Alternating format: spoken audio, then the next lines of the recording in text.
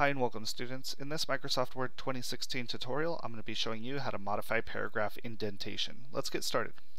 Alright, so to indent paragraphs on Word, there's a couple different ways to do it. If you already have your text written like I do, the first thing you're going to want to do is go to the beginning of the paragraph that you're interested in indenting, and I'm going to show you the different indentation options that Microsoft Word has available.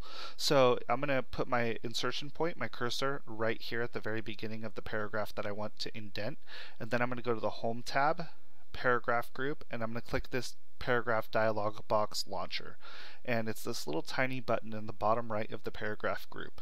After I click that, it's going to open up my paragraph dialog box. Within here you're going to see a tab for indents and spacing, and right down here you're going to see a section for indentation.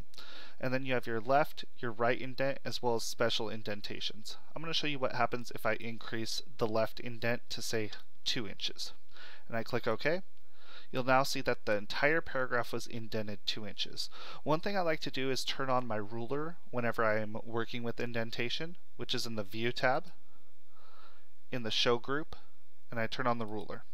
You'll now notice that for this paragraph, you'll see on the ruler that the indentation marks have changed. So over here, you're going to see this is where your first line indent is, this is your second line indent, and this is how you move them both at once. Okay, as you move this to the left or to the right, that's how your indentation changes. Now, there are a couple tricks that you could use to adjust your indent using the ruler by clicking and dragging the first line indent, and you'll see what happens there. That's going to indent your first line. This is common in writing essays or research papers. The one right below it is a hanging indent, which will actually increase everything except the first line. This is more common for APA citations, MLA citations, and citing your sources. And so I'm going to move that back. Okay, so that's a couple different ways that you can adjust it. Some people like to press Tab to do an indentation, and you'll notice that when you do that, that increases your first line indentation a ½ inch. Now I'm going to show you a trick to actually adjust your indentation in a couple different ways so that you can adjust it all at once. And if I go to the Home tab, the Paragraph group, and I go right here to the Paragraph dialog box launcher, let's see what happens if I increase the right indentation. I press 2, and you'll see that this time it basically took my indent and it collapsed it from the right. You'll notice that this ruler up at the top tells you a lot about what's going on with your indentation. The gray areas on the ruler are where your margins are. So as you increase your margins, this area will become white, which is our main area of our document. And the right side, again, is our right margins. And so you'll notice that when I increased my right indentation, it actually moved this right indent all the way over 2 inches. And obviously I could increase that by moving it back to that point right there. Now, Word does have a few options for special indentation, and I'm going to show you how to do that. Again, with my cursor right here, I could go to the Home tab, Paragraph Group, and click this Paragraph dialog box launcher. And I also see that right here, special indentation. I'm going to reset this back to 0 for right. And you'll see that special indentation is first line, and we're going to show you that.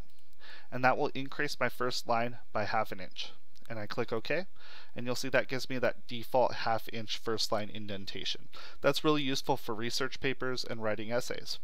You also have an option in here for hanging indent. And that is, again, what I was talking about earlier, where it automatically applies a ½ inch indentation, hanging indent. And what that does is, this is mostly used on citations. And again, you can return it back by clicking the hanging indent button on the ruler. Okay, finally, the last thing that we're going to go over is how to apply an indent to multiple sections of a research paper. And so let's say that I want to indent all of this, which is all of my research paper's body sections.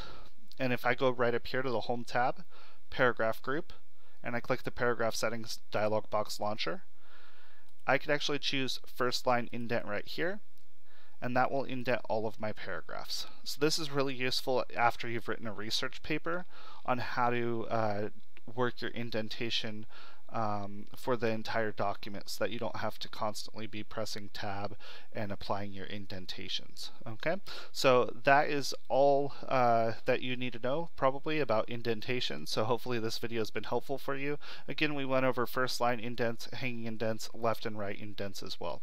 So if this video has been helpful for you, please give it a thumbs up and consider subscribing to the channel. Thank you so much for taking the time to watch, and if you have any questions, please put it in the comment section below. Have a nice day.